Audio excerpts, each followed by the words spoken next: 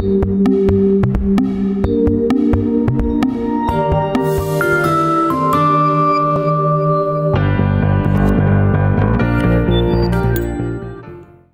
right, so first of all, great to be here and to see a lot of friends and new faces as well.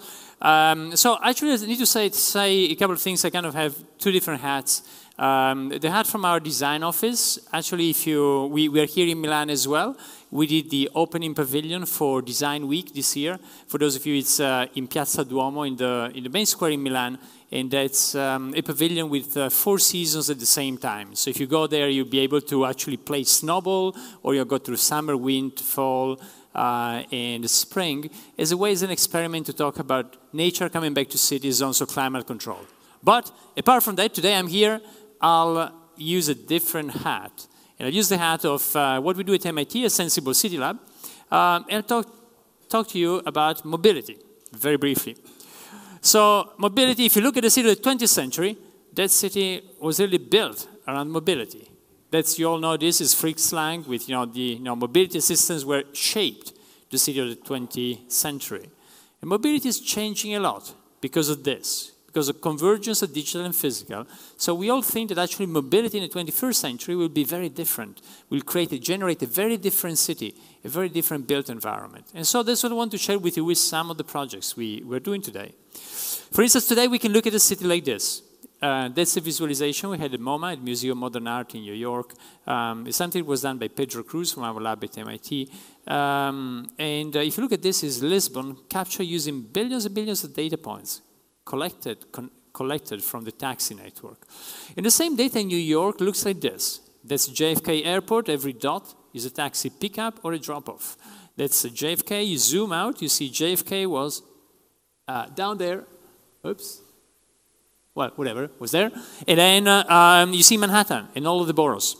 And then you get a lot of data about mobility. So you can start asking yourself, what can you do with this data? And for instance, one question you can ask is, look at this. Between 2 points in Manhattan, you got hundreds of thousands of trips connecting them in the course of the year. And so how many of those could be shared? Well, we started looking at that, asking that question. When you got big data, sometimes we say you need big math or new math. So we developed a network science approach to solve that question, to answer that question. You see this kind of shareability network we're using to solve the problem. They tell you how many trips could be shared. You don't want to generate inconvenience to people, so you say mathematically, you can say, imagine you want to take everybody to destination when they need to be there, give or take a couple of minutes or a small delta that you define, then what is the minimum number of vehicles you need?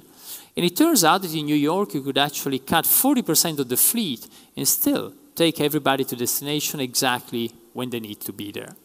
Now, 2 interesting things happened with this. The first one is that the first results came out before. It's a project we're still doing. Actually, there's a paper coming out in Nature in a couple of weeks that will take this to the next level. But the first results came out before Uber launched Uber Pool. And since then, we started a collaboration with Uber. And as you know, Uber Pool does exactly that. Allows 2 people going more or less in the same direction to share mobility. Now, the other thing that's interesting is that when this came out, the New York Times did a review of the paper and said, well, you know what, that's interesting, but New Yorkers don't want to share anything, any particular mobility. Well, it turns out that that's not the case. And I've been working with Uber on a lot of, their data together with them. And Uber Pool has been a huge success globally. In San Francisco, over 50% of all trips every day actually happen by Uber Pool. And as I was saying before, it's 2 people going more or less in the same direction, sharing mobility, which means 1 less vehicle on the road, which means less energy consumption, less pollution, and less congestion in our cities. Now, that's about New York. You might say it's a special city. The same thing happens in cities all over the world. There's some research work we've been doing, looking at global shareability networks. So that's one trend is about sharing rides. Another trend is about sharing cars. And the reason we can do it is that cars are becoming like this. Cars are becoming like computers on wheels. That's a mapping of some work we're doing with Audi Volkswagen on all the sensors that you have today on a car. And then, of course, you have the little sensor at the top, like this one, which is a LiDAR. What it does, it generates a 3-dimensional scan of the city. You feed it into an AI system, and the car drives itself. And, you know, when the car drives itself, it becomes interesting. Because today, a car is usually parked 90% of the time. It's used 5% of the time. And then when it's not used, it also uses valuable space in our cities. So if we can change a little bit those numbers, things could actually change radically in the city. The car can give you a lift in the morning when you go to your office, and then you give a lift to somebody else in your family or to anybody else in the city. And here are some of the results, you know, they show the work we're doing about, you know, looking at what would happen in New York if you were to convert New York into a fully autonomous self-driving fleet. Well, a few additional things. If you look at this, you all know this, it's a well-known traffic light. And actually, traffic lights ended up on our roads when cars arrived on our roads. But if you got an intelligent system where every car knows where it is and where all the other cars are, then you don't need to stop anymore at a traffic light. You can keep on going, just avoiding collisions, like this. Don't try it yet. I once showed the video in Naples, and they told me, so what's new here? You know, I'm Italian, so I'm originally Italian, so I can make those jokes, but I have corroborating evidence from a former Italian minister, Minister Martino, who once said, in Milan, traffic lights are instructions. In Rome, there are suggestions. In Naples, there are Christmas decorations. So anyway, again, if you look at the intersection, you got a lot of interesting mathematical things. You know, it seems very simple, but you got different frequencies of arrival. You got different trajectories. And what you see here, for instance, is a real intersection in Singapore. To the left and to the right, the same number of cars.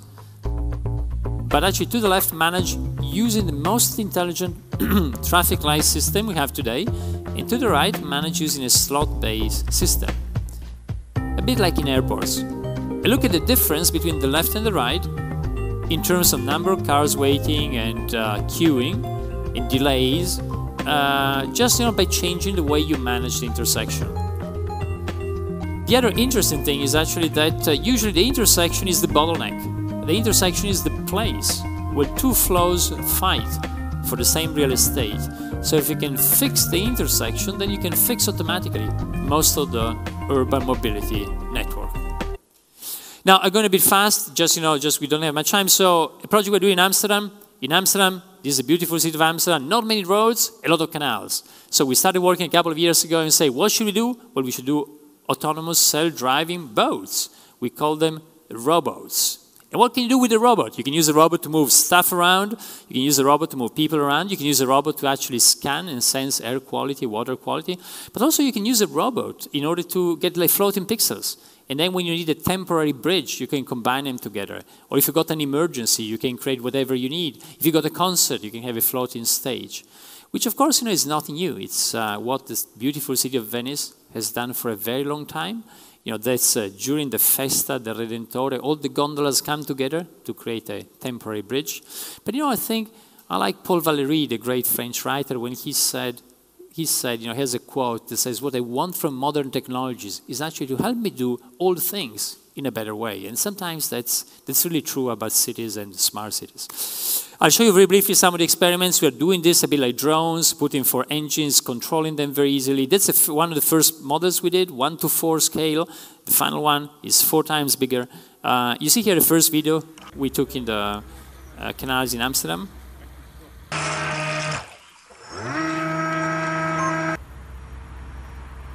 It can also move laterally, it can be totally symmetrical.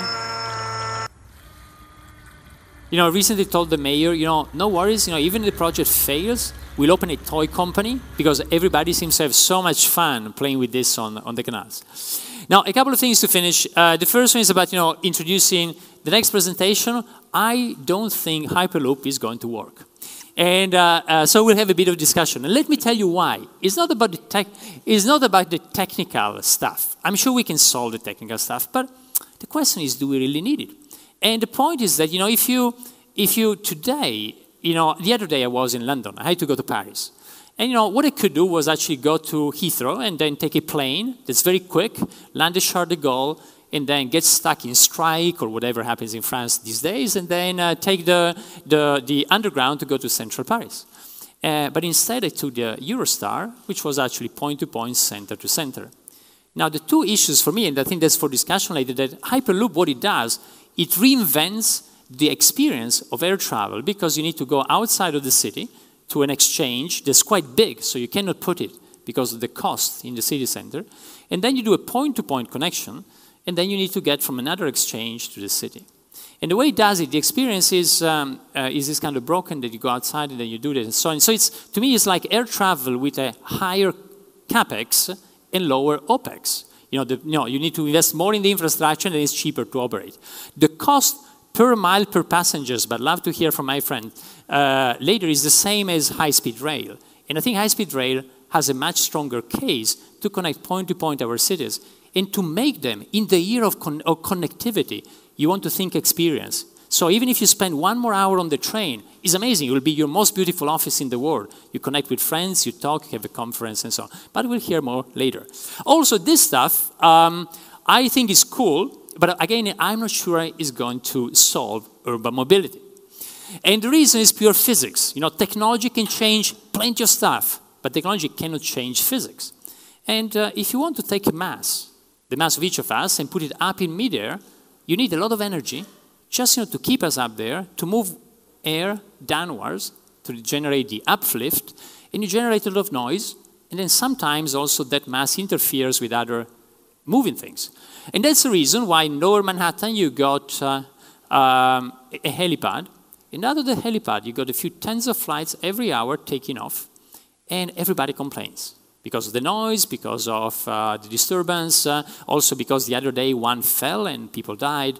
So, but if you wanted to have an impact on the traffic in Manhattan, you don't need tens of flights per hour, you need tens of thousands or hundreds of thousands. So that will never be feasible in a dense city. Of course, it will be interesting for the countryside. This will be interesting for Africa. There's interesting drone projects in Africa where you don't have infrastructure. But don't believe people who tell you this is going to solve urban mobility. That's bullshit.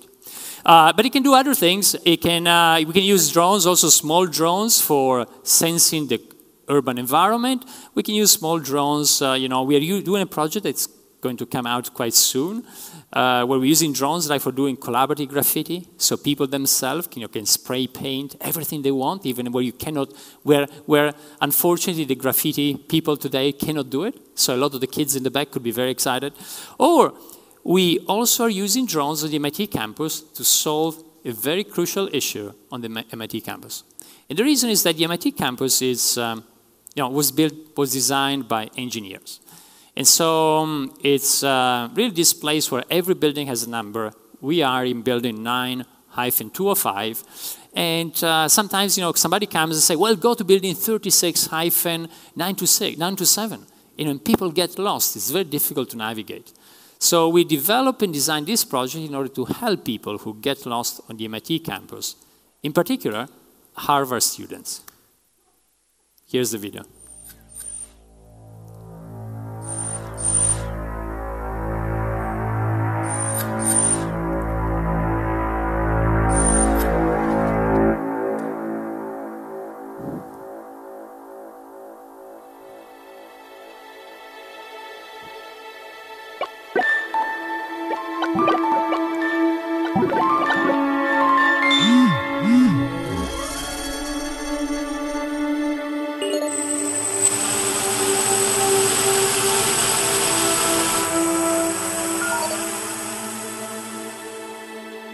Welcome to MIT. Where would you like to go? Follow me, please.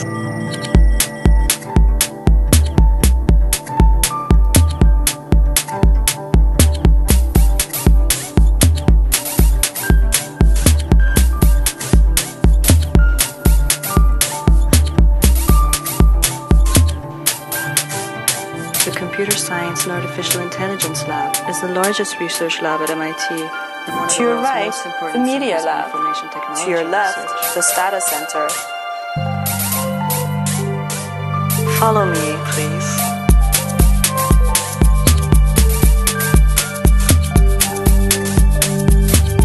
Approaching your destination.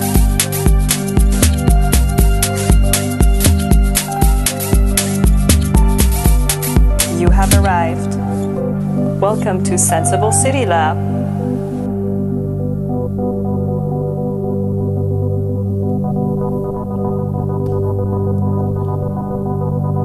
Goodbye. Thank you. Thank you, Carlo. That was great. I don't know if you were aware, but actually we have a project with a young designer where the drone is actually coming from the cover of the iPhone. From those, sorry? Oh. Imagine a miniaturization of the drone, and it's actually part of your cover iPhone. So the idea is that you take, the dronies. You always have your drones. The selfie with the drone. Yes, yeah, the drone is. You basically carry your own drone. Yeah, no, but I think drones are very good for lightweight things, but also for the iPhone, just to get enough power. If you want to keep the iPhone. I completely agree, but I think this is a very nice avenue because you are human-centered. Yeah, no, and I think we have to be, especially today. I think what you need to do today is two things. The first thing is, and I see we see it a lot at the Salone this year at Milan Design Week, is really technology allows us to do any possible thing. But then that's really for us a reason to focus back on the human side. We better ask the question first before we just launch the technology, that's for sure. Yeah, yes. and the other thing is human side. And the other thing is that, today we can access so many different ideas. Even just the internet allows us to be exposed to so many different things. And so I think the important thing is to tell what is good and what is bad. What Hemingway called the bullshit detector.